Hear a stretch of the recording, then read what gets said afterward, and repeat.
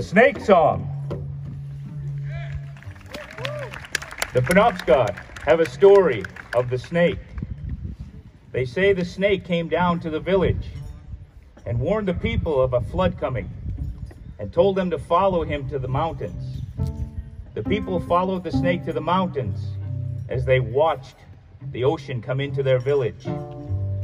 For generations they stayed on the mountains and looked out over their old homeland until one day they saw what looked like the back of a turtle popping up in the water. They watched that over the years, and this turtle seemed to grow, and it seemed to grow trees and grass on its back. And it kept growing and growing over the generations. And they realized that they couldn't see the turtle anymore. Eventually, they couldn't even see the water anymore. And the water had receded back to what we know the shoreline is today.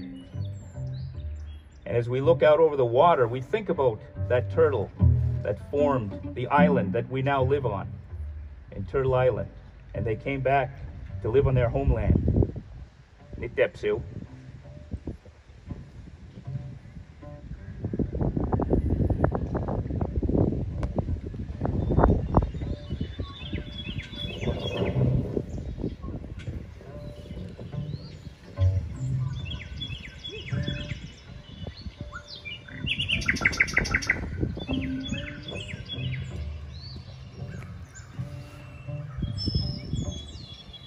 Hope is the thing with feathers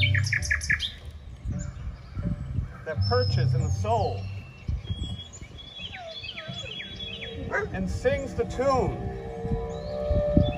without the words and never stops at all. And sweetest in the gale is heard, and sore must be the storm that could abashed the little bird that kept so many warm. I've heard it in the chilliest land and on the strangest sea, yet never in extremity it asked a crumb of me.